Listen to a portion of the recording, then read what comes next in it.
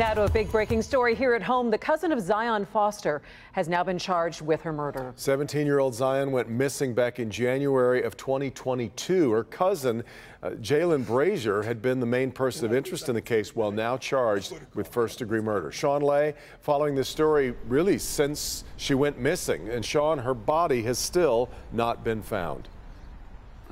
That's the key. Her body, Zion Foster, her body has never been found here, so now we have a murder charge. And Devin and Christy, you set this up perfectly. This is a big deal. It's a big deal for Zion Foster's mother. We have stayed close to her month after month. Of course, this is essentially, she says, ruined her life, not having her daughter. But now the prosecutor's office, Wayne County Prosecutor's Office, believes there's enough evidence now to bring a murder charge.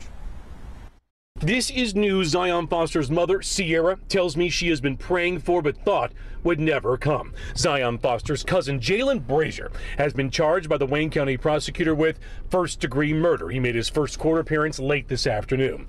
Foster went missing after January 5th of 2022. She was last with her cousin, Jalen Brazier. She went missing. Her body has never been found. Brazier said Zion just suddenly died as the two were smoking marijuana. He says he panicked and put her body in a dumpster without telling anyone.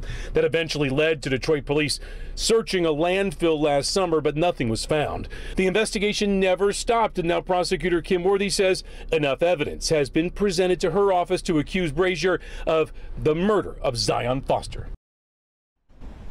Back here live, immediately reached out to Zion's mother. She has moved out of state. We hope to hear from her and her reaction as this proceeds. What is that evidence that without a body, without Zion Foster's remains ever been found? That's not clear yet, guys. We know a search warrant was served at the home where Brazier was living, but this is going to go to a preliminary hearing, and that's where we hope to hear that key evidence that homicide detectives were able to gather to get this warrant signed by the prosecutor. In the meantime, there's quite a battle in court, guys, over bond. But at the very end, the magistrate is holding Brazier without bond tonight. Charges, Sean, but still so much mystery remains. All right, Sean.